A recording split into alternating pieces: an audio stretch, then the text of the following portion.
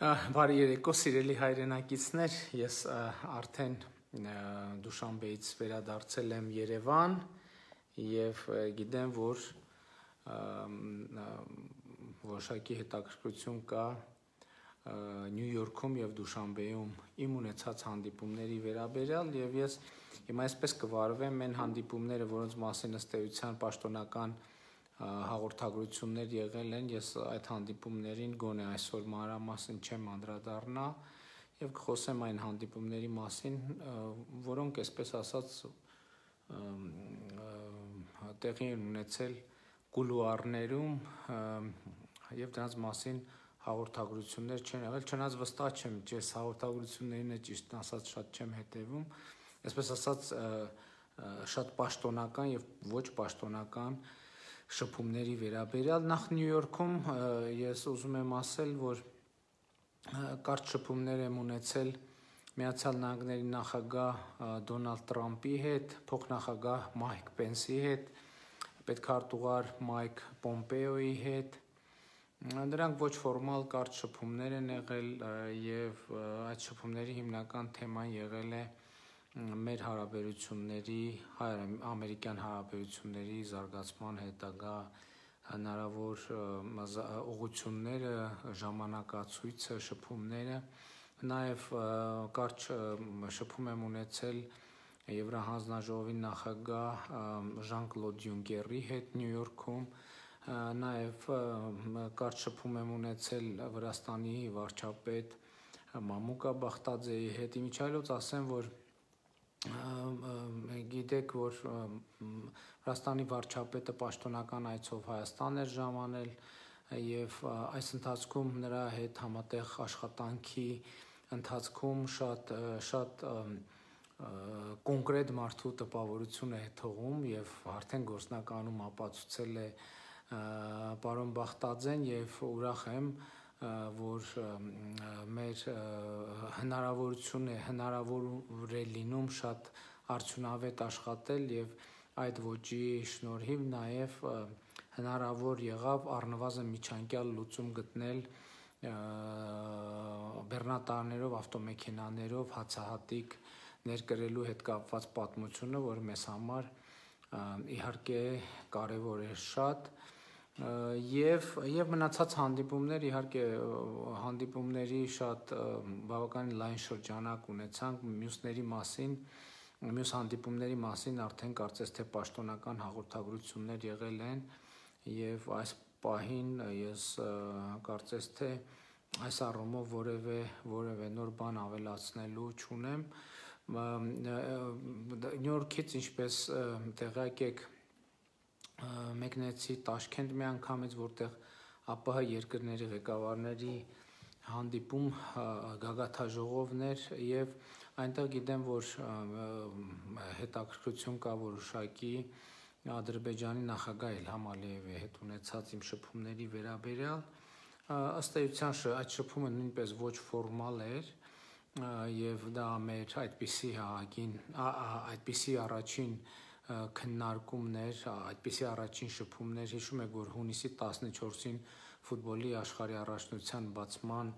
օրը Ռուսաստանի Դաշնության նախագահը ծանոթացրել էր մեզ, այսինքն մենք ծանոթ էինք, բայց ըստ էության դրանից հետո ոչ մի շփում, խոսակցություն և նույնիսկ այդ ծանոթացման ժամանակ ոչ մի շփում, խոսակցություն չի եղել, պարզապես ծանոթացել էինք, այս անգամ որոշակի առարկայական խոսակցություն ստացվեց և այդ առարկայական խոսակցության արդյունքում մենք մի քանի կարևոր կետեր արձանագրեցինք, այդ կետերից առաջինը վերաբերվում էր նրան, որ մենք պայմանավորվեցինք, որ մեր պաշտպանության նախարարներին հանձնարարություն տանք, որպեսզի նրանք կոնկրետ քայլեր ձեռնարկեն սահմանագծում և ընդհանրապես լարումը իջեցնելու վերաբերյալ, այսինքն խոսքը վերաբերվում է սահմանային միջադեպերը կանխելուն ուղղված քայլերին և ըստ էության կարծում եմ սա կարևոր պայմանավորվածություն է ես այս պայմանավորվածության եւ հնարավոր պայմանավորվածության մասին նաեւ անմիջապես տեղակ եմ պահել Արցախի Հանրապետության նախագահ Բակո Սահակյանին եւ այս պայմանավորվածությունը ըստ էության նրա համար նույնպես ընդունելի է եղել եւ ըստ էության մենք կարող ենք ասել, որ կա պայմանավորվածություն, որ հայ-ադրբեջանական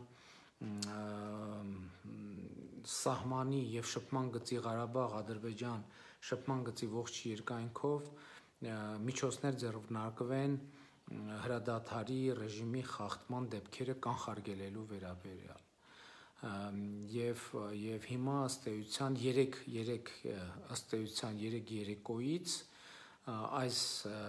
հանձնարարականը եւ այս տեղեկատվությունը Տաշկենտից ես համապատասխան հրաման եմ տվել մեր զինված ուժերին եւ ուրախ եմ արձանագրել, որ նախորդ գիշերը ըստ էության եղել է վերջին 4 ամիս համենայն դեպս ին վարչապետ ընտրվելուց հետո ամենահանգիստ, ամենախաղաղ գիշերը եւ ես հույս ունեմ, որ այն տրամաբանությունը, որ վերջին շրջանում գործում էր եւ ցավոք մենք զոհեր էինք ունենում եւ կորուստներ էին տեղի ունենում թե հայկական, թե ադրբեջանական կողմից այս մարդավորսին ըստ էության պետք է դադար տրվի եւ այդ մասին մենք Ադրբեջանի նախագահի հետ ձեռք ենք բերել պայմանավորվածություն։ Հաջորդ կետով մենք արձանագրել ենք մեր բանակցային process-ի նկատմամբ եւ բանակցային մեթոդի նկատմամբ մեր հավատարմությունը, այսինքն ըստ էության արձանագրվել է, որ բանակցություններով պետք է կարգավորվի Ղարաբաղի հարցը եւ երրորդ շատ կարեւոր կետը հետեւյալն է, որ մենք պայմանավորվել ենք օպերատիվ կապի որոշակի կոմունիկացիա ստեղծել առայժմ ստա այսպիսի համաձայնություն է, թե ինչպիսին կլինի կոնկրետ այդ կոմունիկացիոն կապը, զուտ տեխնիկական առումով մենք կոնկրետ պայմանավորվածություն այդպիսի ձեռք չենք բերել, պարզապես համաձայնվել ենք, որ կհանձնարարենք մեր համապատասխան գերատեսչություններին, որ նրանք օպերատիվ կապի այդպիսի համակարգ կարողանան մշակել, որպեսզի հնարավոր լինի կողմերի միջև օպերատիվ կապ հաստատել, որովհետև ամեն անգամ այդ բանավեճը ի վերջո տեղի է ունենում, ով սկսեց, ով խախտեց զինադադարի ռեժիմը, ով առաջինը կրակեց, ով երկրորդը կրակեց եւ այդ խոսակցությունը այդպես անընդհատ շարունակվում է եւ մենք հիմա խնդիր ունենք փորձել օպերատիվ կապի որոշակի միջոց ունենալ, որպեսզի եթե իսկապես երկուստեք մենք ուզում ենք, որ հրադադարի ռեժիմը լիարժեք պահպանվի, որովհետև կիսահրադադարի ռեժիմը այդքան էլ հասկանալի չէ, մենք պետք է անպայման այդպիսի օպերատիվ կապի կոմունիկացիա ունենանք։ Ընդհանուր առմամբ սա է Ադրբեջանի նախագահի հետ մեր պայմանավորվածությունը, իհարկե մենք մեր շփումը տևել է 3 երեկո եւ այսօր որոշակի քննարկումներ ենք ունեցել, որպեսզի այս կետերը համաձայնեցնենք եւ ճշգրտենք, որ մենք ճիշտ ենք հասկանում իրար եւ ըստ էության արձանագրվել է ընդհանուր քննարկումներ ենք ունեցել, բայց ես ուզում եմ ասել, որ բովանդակային որևէ քննարկում չի եղել, այսինքն ըստ էության այս փուլում քննարկումը եղել է հետեւյալ, ինչպես անել, որ շփման գծի երկայնքով եւ հայ-ադրբեջանական սահմանի երկայնքով լարվածությունը նվազի, որպեսզի մենք կարողանանք կանխել հրադադարի ռեժիմի խախտման դեպքերը, որովհետեւ եթե մենք խոսում ենք ընդհանրապես հարցի կարգավորման մասին, հասկանալի է, չէ, որ կարգավորման համար հարկավոր է կարգավորման մթնոլորտ։ Երբ որ ամենօրյա ռեժիմով փոխադարձ կրակոցներ են հնչում, փոխհրաձգություն է տեղի ունենում, այդքան էլ բան չի, տրամաբանական չի կարգավորման մասին խոսելը։ Պետք է մենք իսկապես գնանք քայլերի, որտեղ հնարավոր լինի արդեն նորմալ մթնոլորտում խոսել կարգավորման սկզբունքների, բովանդակության, նրբությունների մասին եւ անկեղծ ասած ես ուրախ եմ, որ այս պայմանավորվածությունները ձեռք բերվեցին եւ ես հույս ունեմ, որ կպահպանվեն այդ պայմանավորվածությունները ամենայն դեպս ես կարծում եմ մենք բոլորս էլ գիտակցում ենք, որ այս պայմանավորվածությունների պահպանումը չափազանց կարևոր է, մենք մեր կողմից ամեն ինչ կանենք, որպեսզի այս պայմանավորվածությունները արդյունավետ լինեն։ Դուշանբեում նաև տեղի ունեցավ առանձնազրույց Ռուսաստանի Դաշնության նախագահ Վլադիմիր Պուտինի հետ եւ մենք քննարկեցինք հայ-ռուսական հարաբերությունների վերաբերող հարցերի լայն շրջանակ, նաև որոշ հարցերի վերաբերյալ, որ մենք մեր նախորդ հանդիպման ժամանակ քննարկում էինք ունեցել, կրկին անդրադարձ եղավ նաև այդ հարցերին։ Ես կարող եմ ասել հետևյալը, հիշում եք Ռուսաստանի նախագահի հետ իմ նախորդ հանդիպումից հետո ես ասում էի, որ կարող ենք արձանագրել, որ հայ-ռուսական հարաբերությունները իսկապես նոր մակարդակի վրա են բարձրացել եւ երբեք այսքան բարձր մակարդակի վրա չեն եղել իմ կարծիքով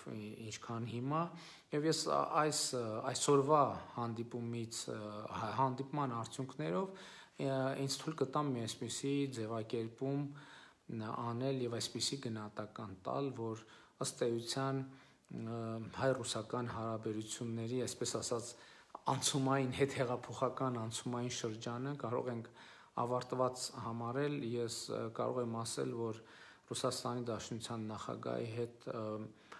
մենք ունենք լիարժեք փոխըմբռնում, սա չի նշանակում, որ մենք բոլոր հարցերի վերաբերյալ եւ ամեն ինչի վերաբերյալ համաձայն ենք եւ հարցեր, խնդիրներ, քննարկումներ, տեսակետների տարբերություններ չկան, ոչ ամենին։ Սա նշանակում է, որ ինչպես ես նախորդ Մոսկվայում տեղի ունեցած հանդիպման այդ դրմբաց մասում ասացի, որ ես կարծում եմ մեր հարաբերություններում անլուծելի խնդիրներ չկան եւ ձևավորված է հրաշալի աշխատանքային մթնոլորտ մեր հարաբերություններում, որ կարող ենք ցանկացած հարց քննարկել հանգիստ, փոխադարձ հարգանքի մթնոլորտում, այո, միմյանց ինքնիշխանությունը հարգելու մթնոլորտում, միմյանց ներքին գործերին չխառնվելու մթնոլորտում եւ գալ աշխատանքային պայմաններում որոշակի համաձայնությունների են հարցերը, որ այս պահին համաձայնության չենք կարողանա լիարժեք հասնել, հաջորդ պահին, այսինքն այդ քննարկումները այդ նույն մթնոլորտում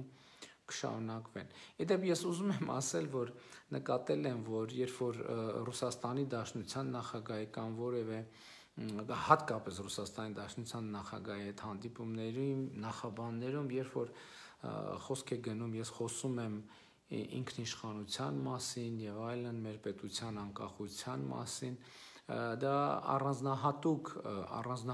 արձագանքի է արժանանում, տարբեր մեկնաբանություններ են հնչում այս կապակցությամբ, դա դիտարկվում է որպես ինչ-որ արտառոց մի բան, որ Հայաստանի ղեկավարը Ռուսաստանի ղեկավարի հետ հանդիպման ժամանակ շեշտում է, որ մեր հարաբերությունները փոխադարձ հարգանքի, ինքնիշխանության հարգանքի սկզբունքների վրա պետք է հիմնվեն։ Ես ուզում եմ ասել, որ իսկապես այդտեղ ոչ մի արտառոց բան չկա եւ ուզում եմ ընդգծել, որ հենց մեր հարաբերություն առաջին հանդիպումից հենց այս հիմքի վրա է կառուցվել մեր հարաբերությունները եւ ընդ որում անկեղծ ասեմ, այդ թեման առաջինը բացել է Ռուսաստանի Դաշնության նախագահը եւ Սոչիում, երբ մենք դա երևի մայիսի 13-ներ կամ 14-ներ Սոչիում Եվրասիական տնտեսական միության երկրների գագաթաժողովներ, այդ հանդիպումից հետո, երբ որ ճաշի սեղանի շուրջ էինք, չգիտեմ ինչ խոսակցություն գնաց եւ Վլադիմիր Պուտինը ասաց, որ ես գիտեմ, որ ընդհանրապես այդպիսի տեսակետներ կան, որ Ռուսաստանը կամ Եվրասիական տնտեսական միության երկրները կամ Ռուսաստանը որպես Եվրասիական տնտեսական միության երկիր, այսպես ասած, բավարար հարգանքով չի վերաբերվում իր գործընկեր երկրների ինքնիշխանությանը, անկախությանը, նա ինձ ասեց, որ հավաստիացնում է, որ ինքը լիարժեք հարգանքով է վերաբերվում եւ ընդգծում է ընդհակառակը մեր երկրների հարաբերություններում ինքնիշխանության հարգման սկզբունքի կարևորությունը եւ այն ժամանակ ինքը ասում էր, որ մենք կաշխատենք եւ ժամանակի ընթացքում դուք ինքներդ կհամոզվեք, որ այդ սկզբունքը կոնկրետ ես եւ Ռուսաստանի Դաշնությունը խորապես ոչ միայն հարգում է խոսքով, այլև գործնականում եւ ըստ էության կարող եմ արձանագրել, որ ժամանակը ցույց է տվել այդ դրույթի իրավացիությունը, այնպես որ ես ամեն անգամ, երբ որ Ռուսաստանի Դաշնության նախագահի հետ հանդիպման ժամանակ այս թեմայով խոսում եմ, ես դա նկատի եմ ունենում, նաև ընդգծում եմ որպես նաև ինչ որ առումով կարևոր ձեռքբերում եւ հիմք մեր հարաբերությունների համար, որը ապահովելու է մեր հարաբերությունների բնականոն զարգացումը։ Հիմա ինչ վերաբերվում է Եվրասիական տնտեսական միությանը եւ ԱՊՀ-ին, ես ըստ էության ԱՊՀ-ի գագաթնաժողովին առաջին անգամ էի մասնակցում, Եվրասիական տնտեսական միության երկրների գագաթնաժողովին մասնակցել եմ Սոչիում եւ ես հիմա նաեւ ԱՊՀ երկրների ղեկավարների այս գագաթնաժողովից նաեւ գագաթնաժողովից տպավորություն եմ ուզում կիսեմ մի քիչ էլ հետադարձ հայացքով։ Ուրեմն երբ որ ես առաջին անգամ հայտնվեցի ԵԱՏՄ երկրների ղեկավարների միջավայրում, որտեղ դուք գիտեք, այնտեղ նիստը երկու մաս ունի, մի մասը դռնփակ է, մի մասը դռնբաց է։ Ուրեմն մենք սովորաբար ընդունված է այդ դռնբաց մասից պատկերացումներ կազմել, թե ինչ է այնտեղ տեղի ունենում, եւ ես պատկերացրեք, ասենք, այդ հեղափոխությունից հետո նոր առաջին անգամ վարչապետի կարգավիճակում հայտնվել եմ Եվրասիական տնտեսական միության երկրների դռնփակ նիստում եւ անկեղծ ասած ինձ համար ըստ էության մի շոկային տեսարան բացվեց։ Ինչու՞ էր այդ շոկը, որ ես տեսա այդ սեղանի շուրջ ինչ բանավեճ է տեղի ունենում եւ ինչպիսի կրքոտ բանավեճ, որը ինձ ուղղակի ցնցեց, որովհետեւ ասում եմ, դռնբաց նիստերի դռնբաց մասում տեսարանը այդպիսին է, բոլորը ելույթ են ունենում, բոլորը համաձայն են, ամեն ինչ կարգին է եւ այլն, եւ տպավորությունը, արտաքին տպավորությունը այնպիսին է, թե ամեն ինչ այնտեղ է, բայց իրականում է դռնփակ մասերում աներևակայելի բուրըն քննարկումներ են տեղի ունենում, աներևակայելի բուրըն, եւ նույնիսկ դժվար է հավատալ, որ այդ կարգի բուրըն քննարկումներ են տեղի ունենում, բանավեճեր եւ այլն։ Այս առումով կարող եմ խոստովանել, որ եւ ԱՊՀ-ի եւ ԵԱՏՄ-ի այդ ֆորմատները իրենք բավական հետաքրքիր են այն առումով, որ դրանք տեղեր են, որտեղ իդյոք կարելի է հարցեր առաջ քաշել, հարցեր բարձրացնել եւ հարցեր քննարկել եւ բանավեճերի մեծ տեղ կա եւ փաստարկներով փորձել այդ հարցերը լուծել։ Ես այսօր նույնիսկ որ քննարկում ենք, ես առաջարկում եի եւ մտածում եի, որ ես ճիշտն ասած մեր որոշ գործընկերների հետ կիսեցի այդ կարծիքը, ես ասացի, որ գիտեք, ես որպես մարդ, որը նաեւ դրսից է հետեւել, հիմա ներսից է հետևում, կարող եմ ասել, որ իմաստ ունի, որ այդ դռնփակ նիստերից ինչ որ այնուամենայնիվ որոշակի բովանդակային լուսաբանում լինի, որպեսզի տպավորություն չստեղծվի, թե այնուամենայնիվ այս կառույցներում պայմանական ասած պոլիտբյուրոյի տիպի քննարկումներ են տեղի ունենում, որտեղ ըստ էության քննարկում տեղի չի ունենում։ Եվ ես կարծում եմ, որ սա մի թեմա է, որի շուրջ իսկապես պետք է մտածել, որպեսզի հանրությանը եւ մեր երկրների հանրություններին եւ միջազգային հանրությանը մի փոքր ավելի պարզ լինի, թե ինչ է կատարվում այնտեղ։ Ես հիմա չեմ ուզում որակումներ տալ, բայց կարող եմ ասել, որ այնտեղ այսպես իսկապես այդպես չի, որ բոլորը ամեն ինչի հետ համաձայն են, ամեն ինչ քննարկված որոշված է կամ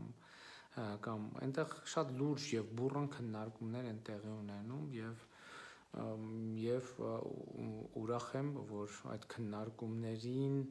ինչի է դա լավ է, որ իսկապես շատ հնարավորություն կա, որպեսզի նաեւ մենք մեր երկրի ազգային եւ պետական շահերը լիարժեք այնտեղ հետապնդենք, պաշտպանենք եւ դա չի դիտվի որպես ինչ-որ արտասովոր բան։ Իհարկե պարզ է, որ բոլոր դեպքերում, որ մենք մեր երկրների եւ ամեն մեկը իր երկրի եւ ես մեր երկրի շահերը պետք է լիարժեք պաշտպանեմ, բայց շատ կարեւոր է արձանագրել, որ դա այսպես չի համարվում այնտեղ տենց ինչ-որ մի անթույլատրելի կամ արտառոց բան։ Եվ ես անկեղծ ասում եմ, նախկինում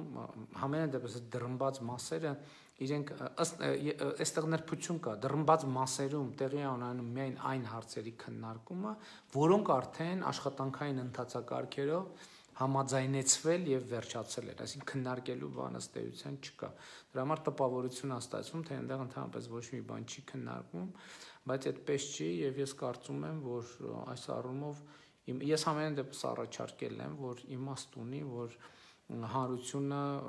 որոշակի պատկերացումներ ունենա նաև թե ներսում ինչ է կատարվում, ինչ քննարկումներ են լինում, չնայած ես նաև հիմա հասկանում, որ շատ քննարկումներ ուղղակի այնքան կրքոտ եւ բուռն են եւ որ չարժի, որ երկրների նույն կառույցի մեջ գտնվող երկրների ղեկավարների այդպիսի բուռն քննարկումները այդպես ուղղակի հրապարակվեն կամ գուցե այն որ ենթադրենք դա հրապարակային կլինի շատերին կկաշկանդի, բայց սա մի խնդիր է, ես ուղղակի ցանկացա որ մեր հանրությունը նաև այս նրբության մասին տեղյակ լինի եւ վստահ լինի, որ մենք մեր երկրի ազգային եւ պետական շահերը պաշտպանելու բոլոր հնարավորությունները ունենք այդ կառույցներում եւ մենք այդ հնարավորությունները լիարժեք օգտագործել ենք եւ կօգտագործենք եւ ընդհանուր առմամբ ասեմ, որ նաեւ բավարարված եմ այս այցերի արդյունքներից եւ հիմա մենք ինչպես եւ պայմանավորվել ենք արդեն վաղվանից կսկսենք արդեն զբաղվել արտահերթ խորհրդարանական ընտրությունների հարցով, ինչպես պայմանավորվել ենք, ասել եմ, պետք է խորհրդարանական ուժերի հետ այս թեմայով քննարկումներ ունենանք, ես հույս ունեմ, որ մենք կգանք համաձայնության ըստ եւ այս քննարկումների հիմքում անկեղծ ասած ես որևէ մեթոդի նախապայման չեմ դնի, պայմանն այն է, որ սա կապված է նրա հետ, որ ըստ էության Երևանի ավագանու ընտրություններում քաղաքական հարցը շատ կոնկրետ էր դրված էր արտահերթ խորհրդարանական ընտրություններին կողմ կամ դեմ լինելու հարցը եւ ըստ էության իմ քայլը դաշինքը 81% ձայն է հավաքել, այս աննախադեպ բարձր ցուցանիշ է, եթե սա նշանակում է, որ Հայաստանի հանրությունը հստակ ձևակերպում է պահանջ արտահերթ խորհրդարանական ընտրությունների, իհարկե եթե կլինեն փաստարկներ, որ այդ պահանջը այդքան էլ ամբողջական չի, ես կարծում եմ, որ մենք նույնպես կգտնենք փաստարկներ ցույց տալու համար, որ այդ պահանջը շատ ավելի մեծ է, քան որոշ գործընկերներ պատկերացնում են, բայց ընդհանուր առմամբ մեր խնդիրն է, այսպես ասած, սիրո եւ համերաշխության մթնոլորտում հասնել այս խնդրի լուծմանը անխուսափելի է արտահերթ ընտրություններ պետք է տեղի ունենան Հայաստանում եւ արտահերթ ընտրությունները պետք է տեղի ունենան հնարավորինս արագ, որովհետեւ ինչու հնարավորինս արագ։ Ես ասեմ, որովհետեւ ըստ էության եւ ողջ միջազգային հանրությունը եւ պոտենցիալ ներդրողները եւ գործարար միջավայրը բոլորի համար այդ հանգրվանը կարևոր է որպես համոզվելու համար, որ գոնե միջնաժամկետ ծրագրերը իրենք կարող են վստահանել։ Իհարկե Երևանի ավագանու ընտրությունները ցույց տվեցին, որ հեղափոխությունը Հայաստանում անշրջելի է եւ այստեղ որևէ կասկած չկա, դա պարզ էր նաեւ նախկինում, ես դեռ օգոստոսի 17-ի հանրահավաքում էի այդ համոզմունքը արտահայտում, բայց ընդհանուր առմամբ կարծում եմ, որ հիմա մանավանդ այս յետընտրական շրջանում, երբ որ արդեն կրքերը որոշակիորեն հանդարտված են, մենք պետք է այսպիսի հանդարտ մթնոլորտում խորհրդարանական ուժերի, խորհրդարանի ղեկավարության հետ, ընդհանրապես քաղաքական ուժերի հետ այս հարցը քննարկենք եւ գանք լուծումների։ Էլի եմ ասում, եթե հարց կհնչի կամ կասկածներ կհնչեն հանրության ժողովրդի տեսակետի վերաբերյալ, կարծում եմ, որ մենք նաեւ կմտածենք այդ մասին, թե ինչպես ավելի լայն մասշտաբներով ճշտենք ժողովրդի կարծիքը եւ տեսակետը, բայց հույս ունեմ, որ բանը դրան չի հասնի եւ արդեն եղած փաստարկները եւ փաստերը բավարար են արձանագրելու համար, որ Հայաստանում հնարավորինս ամենակարճ ժամկետում, իհարկե ոչ ափալ-թափալ, բայց հնարավորինս ամենակարճ ժամկետում պետք է տեղի ունենան արտահերթ խորհրդարանական ընտրություններ, որպեսզի արդեն այս յետհեղափոխական շրջանը հաղթահարված համարենք եւ արդեն կոնկրետ երկրի զարգացման հարցերը լինեն օրակարգի միակ հարց առանց ներքաղաքական հարցականների։ Կարծես թե այսքանը սիրելի հայրենակիցներ, ու կարծես թե ըստ էության ամեն ինչ ասացի, առաջիկայում իհարկե առիթներ էլի կունենանք, եթե ասվածի վերաբերյալ կլինեն հարցեր եւ կպարզվի, որ այսօրվա ասածից նոր հարցեր են առաջ գալիս եւ ծագում, բնականաբար այդ հարցերին նույնպես կանդրադառնամ, կարծում եմ պարզ է արդեն, որ այս պայմաններում, այս իրավիճակում Հայաստանի շատ կարևոր եմ համարում, որ մեր հանրությունը, մեր ժողովուրդը, իշխանության միակ կրողը, բարձրագույն կրողը հնարավորինս մանրամասն տեղյակ լինի, թե ինչ է կատարվում, ինչ է տեղի ունենում, ինչ ենք անում, ինչի մասին ենք մտածում, ինչ ենք պլանավորում, այնպես որ սրանք այս եթերները, այս մոտեցումը նաև որոշակի հաշվետվություն է սիրելի հայրենակիցներ ձեր կողմից ձևավորված իշխանության եւ ձեր կողմից նշանակված վարչապետի գործունեության մասին։ Այսքանը, շնորհակալ եմ, մինչ նոր հանդիպում, սիրում եմ բոլորիդ, կարոտել էի շատ Հայաստանը, որ անկեղծ ասեմ, հպարտանում եմ բոլորովդ,